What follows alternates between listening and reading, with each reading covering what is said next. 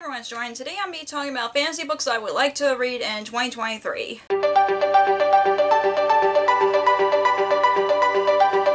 So in my last video I talked about specific books that I want to read in 2023, but I thought I'd do another list, but with specifically fantasy books. So I have some YA and adult fantasy books that I would like to prioritize next year, and I do want to try to read a lot of fantasy since it's my favorite genre, and plus and especially some of the sequels I'm behind on. So let's get to the books I want to read, fantasy books I would like to read in 2023.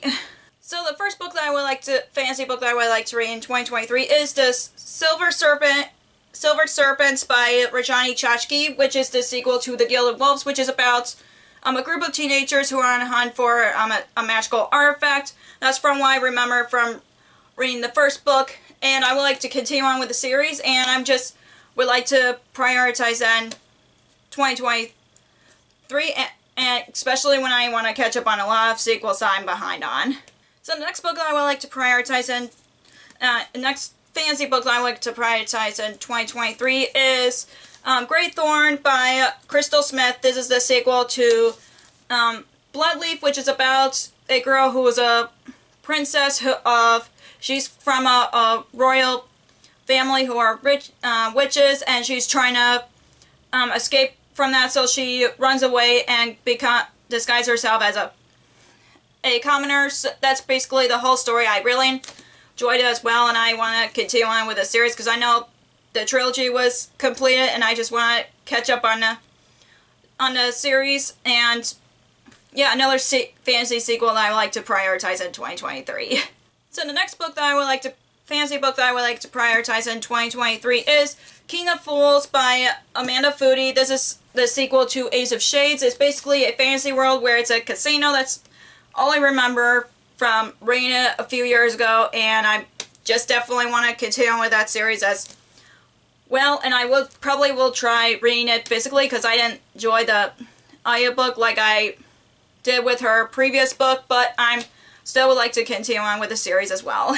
So the next fantasy book that I would like to prioritize in 2023 is All the Fates of Tides by Adeline Grace. This is the sequel to All the Stars and Teeth, which is about a girl who's got some kind of power, and she wants to prove herself to be a good ruler, so she teams up with a pirate, and then they go on a journey together. That's from what I remember from reading it. I really enjoyed the first book so much that I wanted to continue on the series, and it's only a duology, so of course I want to read that. And I know she just came out with a new book as well that I think it's a fantasy, and don't quote me on that, but I just want to finish off this trilogy since I enjoyed the first book so much. So the next fantasy book that I would like to prioritize in 2023 is Spinning Silver by Naomi Novik. This is a Rumpelstiltskin retelling for what I remember. I know I've read Uprooted by her, and I really enjoyed that, so I wanted to read her next book, which is Spinning Silver. Oh my gosh, I can't talk today. But I've been enjoying the book that I just mentioned, and I want to read more books by her. Hopefully I'll enjoy this one. I know she just came out. She had a new book series, Deadly Education, I think that's what it's called, and I just would like to read that as well. So yeah, I definitely would like to prioritize that for that reason. And the next fantasy book that I would like to prioritize in 2023 is Circe by Madeline Miller. I know this book and her other books were very popular on BookTube, and I know this is basically about Circe, and that's all I know about it, and I like Greek mythology, so hopefully I'll enjoy that, and maybe I'll read her other book, The Song of Achilles, when I'm done with this. If I enjoy it, who knows, but I do like a good Greek mythology story. And the next fantasy book I would like to prioritize in 2023 is Red Sister by Mark Lawrence. This is basically about a world who are assassins that are trained to be, or nuns that are trained to be assassins. That's all I know about it, and I haven't heard many people talk about it in BookTube, but I know that Cody from Cody's Book Corner loves this series, and that's why I want to give it a try. And I think Becca and the Books also enjoy the series. I'm not quite sure, but I know that Cody from Cody's Book Corner really enjoys it, so I definitely want to give this book a try.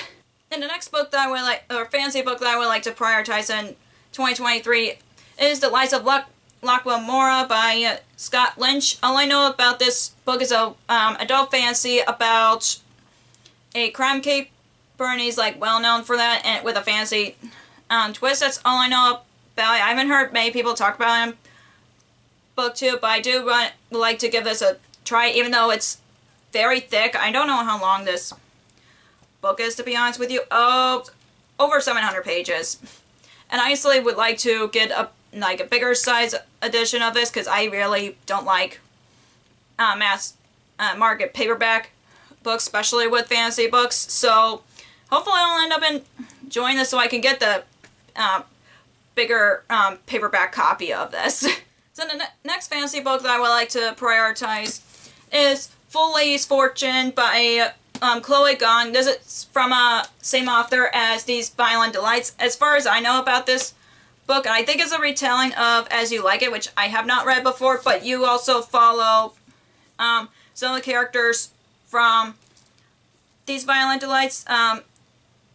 Rosalind, that's who you follow, so I'm really curious about him. Plus, I love These Violent Delights duology, so I just would like to read more from her. I just love the world that she created and the characters that she created. So, yeah, this is definitely would be my top priority, a fantasy book I would like to put as top priority for 2023. And the last book that fantasy book that I would like to prioritize in 2023 is Emperor in the Ashes by Sabaa Tahir. This is a very popular YA fantasy series, and I feel like I'm one of the last people to try this out. And all I know about it is about this girl who's trying to rescue her brother from the Empire, I think. But she teams up with a soldier. That's all I know about it. Like I said, this is a popular YA book series, and I feel like I'm one of the last people to read it. So yeah, I do like to prioritize as much as possible, because I feel like I'm the last person to end up reading this series on BookTube. So that's all the books that I would like to try to read in 2023. If you enjoyed this video, give me a thumbs up and comment down below if you love fantasy. What are some of the fantasy books that you would like to prioritize for the next year? If you haven't already, click the subscribe button and click the bell icon so you'll be notified I post new videos. Also, you can follow me on social media like Facebook, Twitter, Instagram, and Goodreads, which all links will be down below for you guys. Thank you so much for watching, and I'll see you in my next video. Bye!